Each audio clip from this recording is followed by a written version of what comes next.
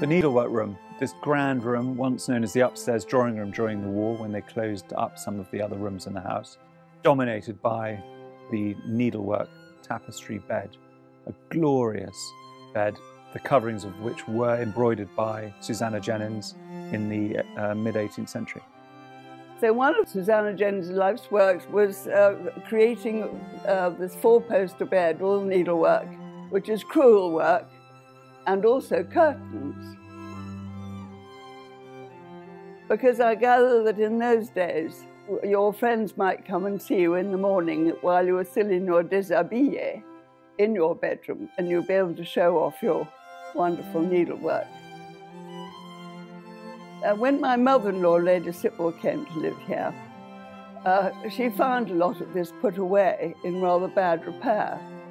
So she took the best pieces from the curtains and re-appliqued them on the chairs. She took the back of a settee and made a bed back. The embroidery is extraordinary, and it would have been sewn by Susanna, by her daughter Mary, on those quiet evenings, and it is the most beautiful thing. On a cold night, or just if you want to be really cozy, you can draw those curtains, and it's like a room in itself. It's the most fantastic bed I've ever slept in.